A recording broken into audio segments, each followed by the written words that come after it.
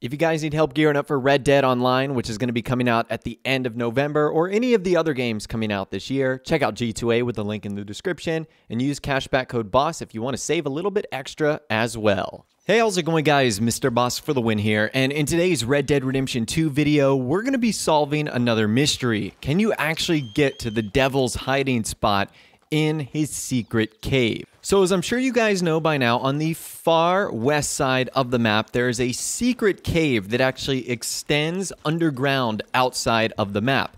And in there lives a mysterious man that he calls himself the Devil. Now, the in-game name for him is Cave Hermit, but he says he's the devil. His hair is like devil-shaped. It's really, really strange. And each time you visit him in his cave, he'll have a very strange and mysterious conversation with you. I'll actually let you guys take a listen to one of those conversations now, just so you can have a better idea as to sort of the things he ultimately says. Who is so desperate for friends, you keep annoying me! Me! When I was sane, I was dull, and now I'm insane, and I'm very dull. I live in a cave. I rant about the meaning of meaninglessness. I know everything about nothing and nothing about anything. I've never been with a woman. I'm very lonely, and still I don't know how to be friends. Go away. Please, not another step. You're not wanted here. Go back now, please! Go! Go! Go! Imagine the worst place ever?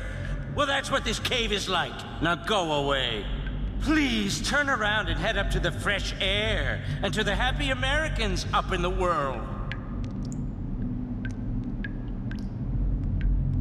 I've seen America. I'm happier in this cave.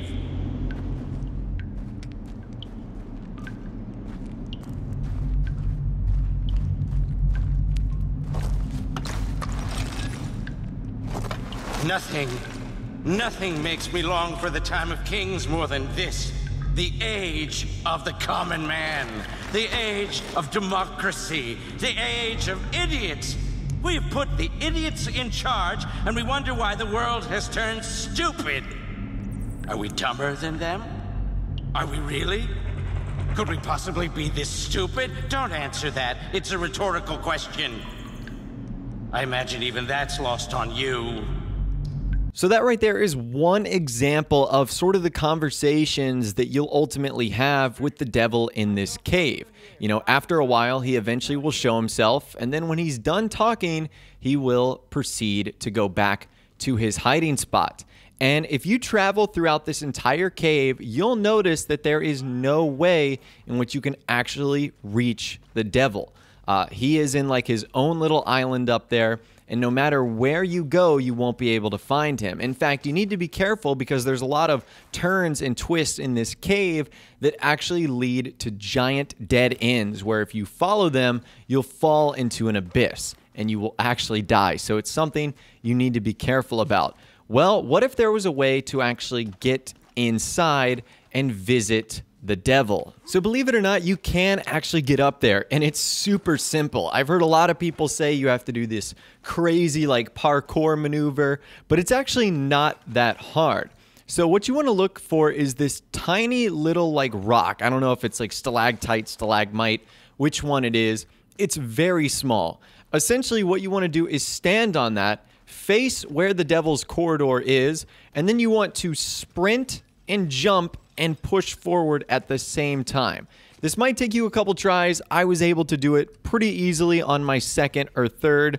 Now, it's definitely not realistic, the jump you make. I mean, Arthur essentially turns into like a character from Assassin's Creed. I mean, that jump is massive, but you can actually make it up there, and you can check out what the devil is hiding. So first things first, it's very dark back here, so I would recommend that you bring a lantern. And honestly, when I saw him, I thought he was dead because he is like completely frozen. He does not react to you at all.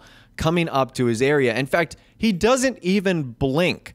So I don't know if this is just the programming of the character itself, because Rockstar didn't expect you to get up here, or if this is just the fact that he's that creepy and doesn't need to move or blink. So he completely does not react to you at all, which is very, very strange. Another thing that's very strange is he has like this lava pit fireplace up there that you cannot stand on. Like, I don't know what it is. It's this glowing red lava rock. I'm really not too sure, but he's got that going on. On the walls itself, he's got like these crazy markings. It's like hieroglyphics and stick figures, and I'm not sure if there's a story here that we can actually try and figure out, but I was unable to find anything just based off of the drawings alone. And there's also like a cave system as well that you can actually go back in. Now, I didn't know if there was anything else back here, and it didn't look like this led to the beginning of the cave, but I did find one of those abyss pits that I was talking about earlier, where, you know, if you accidentally run into that, you are going to fall completely off of the map. So it looks like there really wasn't anything of a continuation as far as what was up here. It was just the devil's little hideout, and that's it. Like, there's no secret back room. A couple of other things that were here. There were some books and some papers and some notes on the ground. Now, the papers you actually couldn't read. I even took out my binoculars, zoomed on them as much as I could, and I still wasn't able to make out any of the content in those notes. So it's pretty clear that Rockstar didn't model them or didn't put them in the game designed to be read. There's just a couple of candles as well. Now, I was definitely not done on my journey with the devil. I felt like that was not significant enough. Another thing that's kind of interesting to me is I don't know what this guy's profession used to be, like before he decided to live in this cave, but it looks like he's wearing a tuxedo. So maybe he's someone important. Maybe he was someone that was wealthy at a time. I'm not too sure. Now, one thing that was strange, if you actually aim your gun at the devil, then he would start reacting, but only if you decided to aim your gun at him. In fact, I'll let you guys take a listen to it right now. He basically says, like, this is why I live alone, you know, why are you such a moron? It's pretty crazy. Take a listen to what he has to say. Damn it all! Just when I think there are no more morons in the world, another one comes along. This is why I live alone. Just when I think there are no more morons in the world, another one comes along. So after hearing that, I was not exactly too thrilled with our friend the devil, so I wanted to see if I could actually lasso him and get him out of this cave. Like, what would happen if you bring the devil out of his cave? That's sort of another mystery I wanted to see if I could solve. And if you just try and lasso him, it's actually something that you cannot do. You won't be able to lasso the devil in the cave. Like, the game won't physically let you. So it was pretty clear I wasn't going to be able to lasso this guy. Rockstar definitely did not want us interacting with him and being up here. And I found out that the only way in which we could attempt to lasso him would be if maybe he took some damage. So I got out my pistol, and I figured if I shot him in the foot, there would be no way that would fatally kill him, and I would be able to get him and lasso him and bring him outside and see maybe how people react to him. And unfortunately, if you do just an ounce of damage to this guy, he ends up dying on the spot. A bullet to the foot is all it took for this guy to pass out and die. But at least from there, we had the option to pick him up and loot him. If you loot him, this guy literally has nothing on him. You just get negative karma. And if you pick him up, at least the way I tried to go first, I realized that I was going to have to try and carry him up a ladder, which was not going to work all that well, obviously, because that's something you cannot do in game. So I went back up there a second time, and it actually turns out that this guy's cave system is connected to the entrance. So that's something that I learned from the beginning of this video, is that yes, this cave system does like do a full loop where you can actually get back down to the beginning.